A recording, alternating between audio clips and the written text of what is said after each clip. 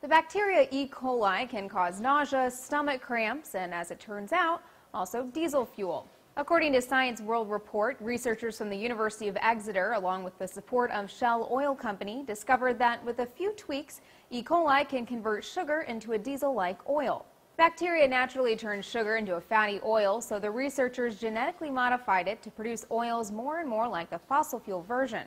The Examiner reports the best part about the new bacteria is that it doesn't need to be blended with petroleum products like other biofuels. It should already be usable by current diesel engines. Professor John Love from the University of Exeter said the goal of the research was producing a commercial biofuel that can be used without needing to modify vehicles. The bacteria doesn't use food crops like, say, ethanol uses corn, and burning the bacteria fuel doesn't release as much carbon dioxide into the atmosphere as other fuels. But the next challenge is possibly the trickiest, figuring out how to scale up the process so E. coli-derived diesel can be mass-produced. For Newsy,